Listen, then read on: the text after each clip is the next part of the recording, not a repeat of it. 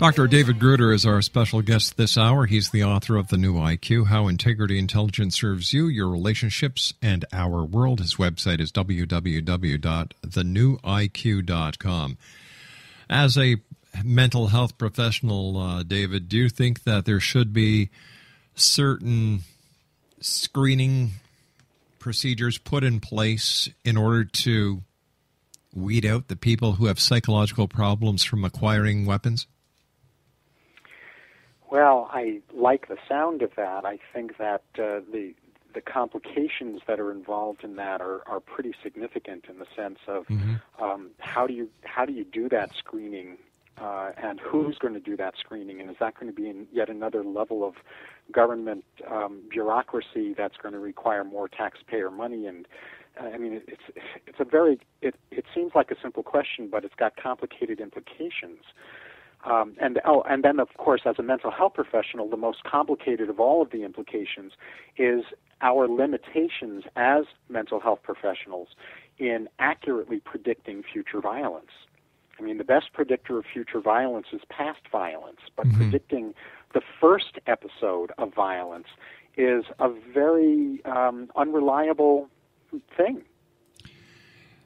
I would imagine and this is only my opinion, it doesn't reflect anybody else's, that if I was in government, I would suggest that a database be accessible to the law enforcement agencies who are responsible for issuing the permits when it comes to firearms, the ATF, the FBI, and other law enforcement agencies, that prior to being allowed to go to the store and pick up the weapon, or prior to even getting the weapon, that this person be screened through this database.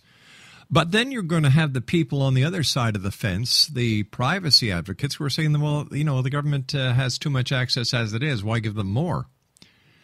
My opinion is the more information that they have when it comes to averting actions like happened in Tucson, Arizona last Saturday, I'm all for it. What's your opinion?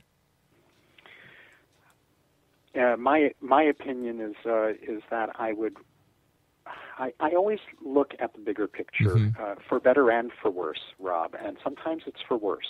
Okay.